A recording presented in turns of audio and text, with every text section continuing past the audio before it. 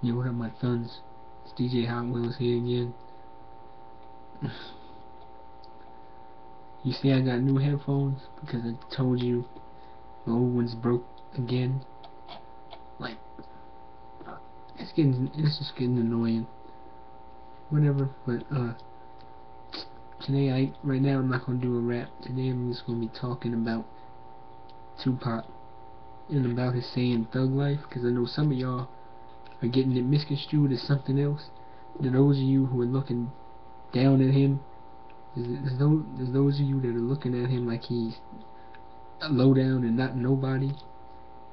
And I know there's some of y'all who think negatively about the word thug life, talking about like he was talking about street life, so forget him, he a thug.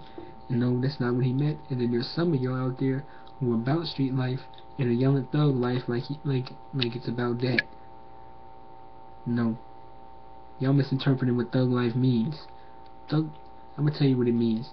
Tupac, when he said thug life, here's an exact quote from him. He says, "What you feed us as seeds grows and blows up in your face." That's thug life. And what he means by that, he means that whatever adults do in front of us as kids grows up, and then we can end up going the opposite way. Like if your parents raised you to be good, and then when you get older, you end up murdering, using drugs, and drinking and all that. That's thug life. If they raised you to be good and you're doing bad stuff, that's thug life. And if they raised you to be bad and you start being good, that's thug life. So when he says what they do in front of us as kids grows and blows up in your face, it means you end up doing something that they didn't expect you to do. If they raise you to be good and you start doing all this crazy stuff like using drugs, drinking, murdering people, that's thug life. If you were raised to be one way and you do something else, and you do something else, that's blowing up in your face, and that's thug life. So basically, what you do in front of us as kids, and we grow up and do something the opposite, that's thug life. And y'all didn't understand that, so that's why I'm just telling you.